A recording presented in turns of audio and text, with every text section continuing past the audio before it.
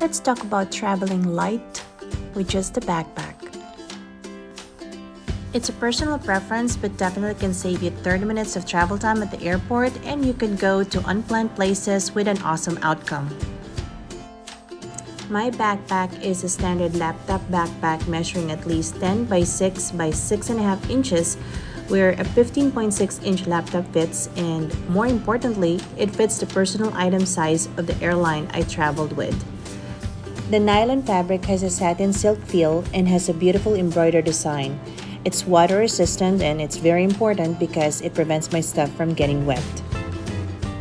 There are multiple compartments of this bag, starting off with a zippered front. It's useful for your earphones and small snacks like nutty bar. It's very spacious with a depth of 1 inch and 9.5-inch length.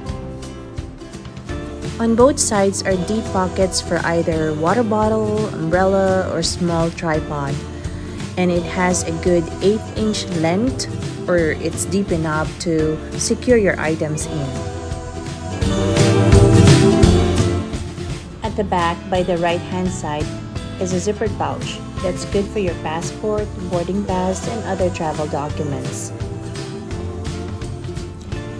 Now, the two straps are also nylon finish and adjustable to as long as 39 inches. Whereas the two handles have strapped to bottom clip them together, and it can be held like a tote bag. Now, let's take a look at what's inside. The interior is of soft polyester lining that dries faster than other fabrics, and the main compartment opens for easy access of 8 by 11 inch wide.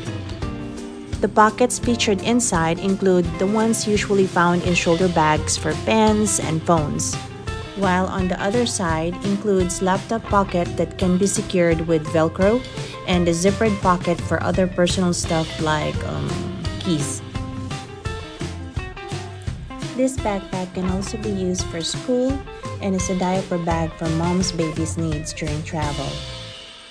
Depending on you, this can be used for a weekend trip or 1 week or months of trip, which I've seen some people do because it's not the things you pack that makes the trip, it's how you pack and make things travel worthy. Inside this, I was able to pack in all the important and essential things. Now let me show you how I packed. This is for traveling to cold weather. I made sure that I have this warm retaining jacket, fold it really well through the rolling technique, and put it in this laundry bag so that it can be used as a pillow. The first thing that I always packed are clothes. Tank tops are always useful. And then I have t-shirts, the long sleeve t-shirts, and the long sleeve polo shirts. Then make sure to pack pants that are appropriate for the weather of the place you're going to visit. I have two kinds of pants here, the thermal pants and the leggings. And don't forget the underwear. Next are toiletries, cotton tips, shampoo and soap, and you could use the one that you haven't used in your previous travel or from hotels. Toothbrush and toothpaste, air freshener, and deodorant. Extras and other options are based on your personal preference and where you're going to travel.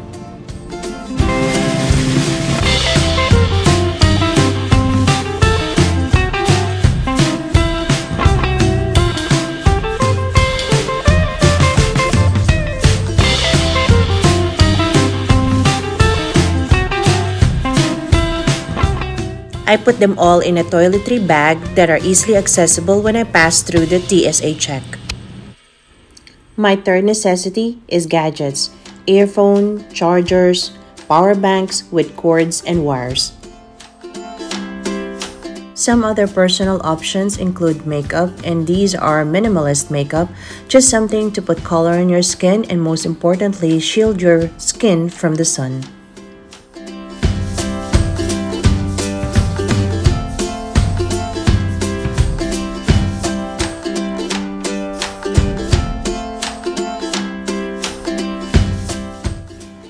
And don't forget your prescription medications. Put them all in your handbag, including your wallet, your passport or identification, and your boarding pass.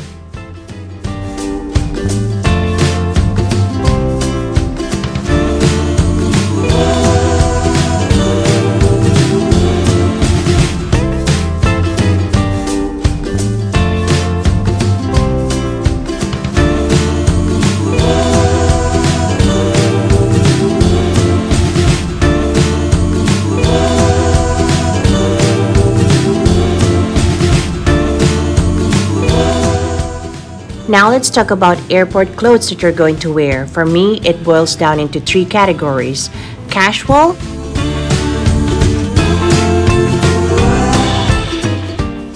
clothing for cold weather,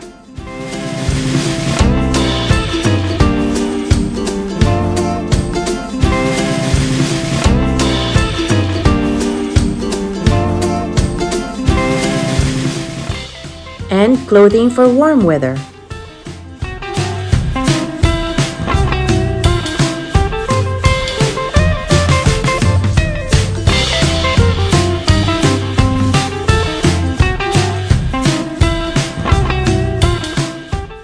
I hope this helps.